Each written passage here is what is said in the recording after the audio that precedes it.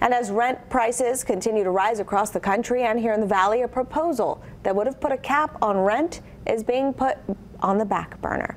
The Culinary Union was pushing for what they called Neighborhood Stability Ordinance. The proposal would have limited rent increases in North Las Vegas to a maximum of 5% per year. The union says they collected more than enough signatures to get the initiative on this year's November ballot, but they were not submitted until after the primary election, which was too late.